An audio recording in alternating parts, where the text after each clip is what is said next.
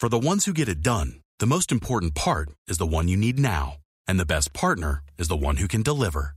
That's why millions of maintenance and repair pros trust Grainger, because we have professional-grade supplies for every industry, even hard-to-find products. And we have same-day pickup and next-day delivery on most orders. But most importantly, we have an unwavering commitment to help keep you up and running. Call, click Grainger.com, or just stop by. Grainger, for the ones who get it done. With the Lucky Land Slots, you can get lucky just about anywhere. This is your captain speaking. We've got clear runway and the weather's fine, but we're just going to circle up here a while and get lucky. No, nothing like that. It's just these cash prizes add up quick. So I suggest you sit back, keep your tray table upright, and start getting lucky. Play for free at LuckyLandSlots.com. Are you feeling lucky? No purchase necessary. Void where prohibited by law. 18+ terms and conditions apply. See website for details. Hey all, welcome back to the Real Life Pharmacology podcast. I'm your host, pharmacist Eric Christensen. Thank you so much for listening today. Go check out reallifepharmacology.com. Get your free 31-page PDF on the top 200 drugs. Just got an email from somebody thanking me for that. It's definitely a valuable resource, a good refresher if you've been out in practice or if you're going through pharmacology classes. So in addition to that, I've got an exciting new offer, Flippin' Pharmacology flashcards. It is not quite out yet at the time of producing this podcast, but great resource, nearly 600 drugs covered, flashcard format, I think it's going to be really, really helpful for folks going through pharmacology classes or preparing for board exams. So with that, let's get into the drug of the day, and that is Promethazine. Brand name of this medication is Phenergan, and mechanistically, this drug is classified as an antihistamine and a dopamine-blocking agent. Another classification, it is considered a phenothiazine type medication. In addition, so kind of leaning into the mechanism of action, so antihistamine or H1 receptor blocking activity, that's what's thought to give its antiemetic type effects, and we'll talk about usages coming up here. Dopamine blocking activity, that's going to be similar to antipsychotics and their mechanism of action, so that can certainly play into the adverse effect profile, which I will discuss. And then also mechanistically, it has some alpha blocking activity. So this drug is an older drug, and generally when we think about some of the older medications, they can sometimes be what we term as a little bit of a dirty drug, in that it does kind of multiple different things, and the amount of activity regarding that mechanism of action can vary depending upon what dose you utilize. So again, I'll talk about those mechanisms of action and how they're going to cause some of the effects and or adverse effects of the medication. So the primary use that I see this medication used for in practice is for nausea and vomiting. So it's antiemetic type medication. We do have multiple dosage forms. There's an injection, there's an oral tablet, there's oral solution, there's suppository. So that is a really nice thing when you're dealing with nausea and vomiting, because if it's only an oral tablet, if a patient's having trouble keeping things down, they might potentially vomit that back up right away, and you won't get any of the absorption and that type of thing. However, there is some caveats with some of the dosage forms, and I will definitely cover that as I'm covering boxed warnings here. So first boxed warning, risk of respiratory depression in patients under the age of 2 years of age. And obviously risk factors can play a role here as well. Generally under the age of 2, we're going to absolutely avoid this medication. As we get into pediatric patients, we're probably going to steer clear of this medication if at all possible in favor of other antiemetic type medications. But keep in mind that boxed warning is there for promethazine. good exam question, good pharmacology exam question, good board exam question if you're preparing for any of that. The other boxed warning is also, in my mind, very, very important. So I mentioned kind of some caveats with dosage forms. Promethazine has an extravasation risk. So essentially, chemical damage to tissues in and around where you're infusing that type of medication. So that can lead to tissue damage, gangrene, all sorts of nasty stuff from that extravasation. Because of this, if we're giving the injection, deep IM is preferred. We generally want to avoid IV at all costs if we can. Subcutaneous is contraindicated as well. So again, lots of potential issues with giving the injectable formulation of promethazine. In fact, ISMP recommends avoiding any injectable administration if possible. So IM, sub-Q, IV.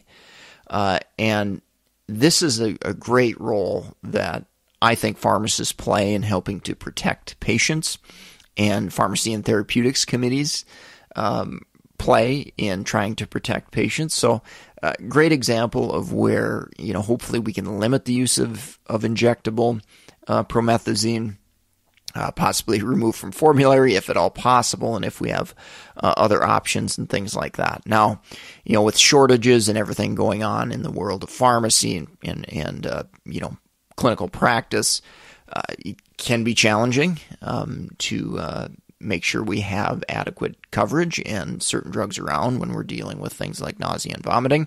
But again, ISMP does recommend avoiding any injectable administration if possible, and that's because of that extravasation risk and risk to damage in tissue and things like that. This medication is on the Beers criteria, so generally avoid the use in patients over the age of 65. Primary reason being that antihistamine, anticholinergic type mechanism of action. So let's kind of transition into those adverse effects. So understanding we've got anticholinergic activity, that's probably going to lead to sedation, dry eyes, dry mouth, urinary retention's possible, constipation, confusion. There's lots of potential consequences from a drug like promethazine with anticholinergic activity. In addition to that, again, remember I kind of alluded to this being kind of a dirtier drug, lots of mechanism of action. So the dopamine-blocking activity, as we escalate doses, that may get more prominent, and that could lead to extrapyramidal symptoms and all the other adverse effects that go along with dopamine-blocking type agents.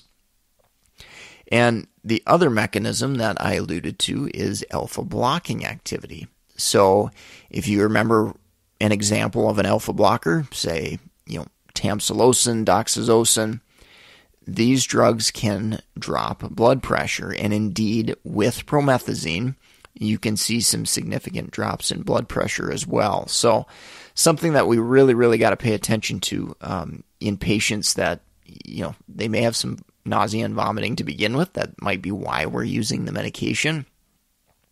And they may be hypovolemic already. And if we drop that blood pressure further with this agent, that could definitely lead to a more clinically significant or clinically serious type situation. So you got to pay attention to that blood pressure as we're, starting the medication and or increasing doses as well.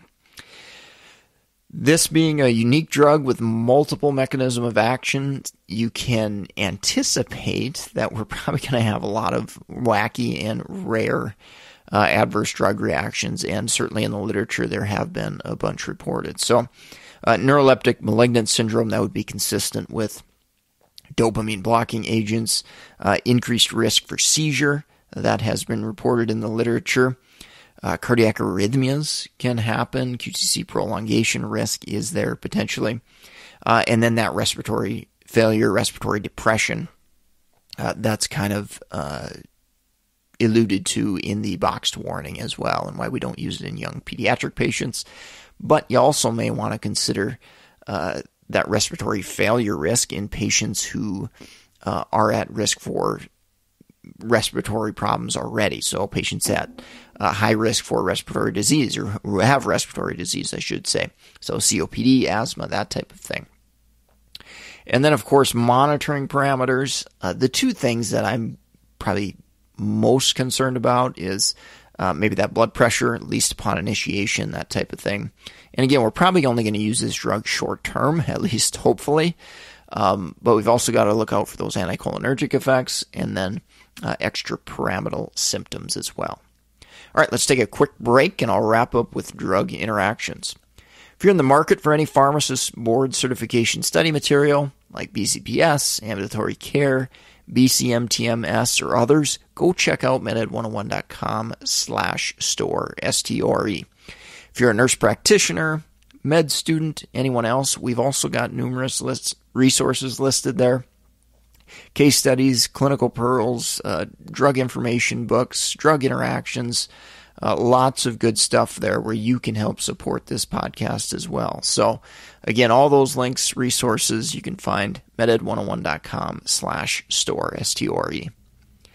All right, let's wrap up with drug interactions. So again, I'm going to relate this back to the mechanism of action first and foremost. So anticholinergic effects, if we have other anticholinergics on board, that's going to worsen that issue. So your over-the-counter diphenhydramine, hydroxyzine, tricyclic antidepressants, lots of medications have anticholinergic activity, and using promethazine could certainly add to that. In addition to that, I think about the effects that promethazine with its anticholinergic activity would have on other medications in that it opposes their potential beneficial effects. So anticholinergics can cause dementia or dementia-like symptoms, and so it can directly oppose use of memantine and donepezil, medications used to manage symptoms of dementia. I think of BPH and opposing effects of those. So medication like finasteride or tamsulosin. Laxatives we're using to manage constipation. Well, promethazine and its anticholinergic activity could worsen that as well.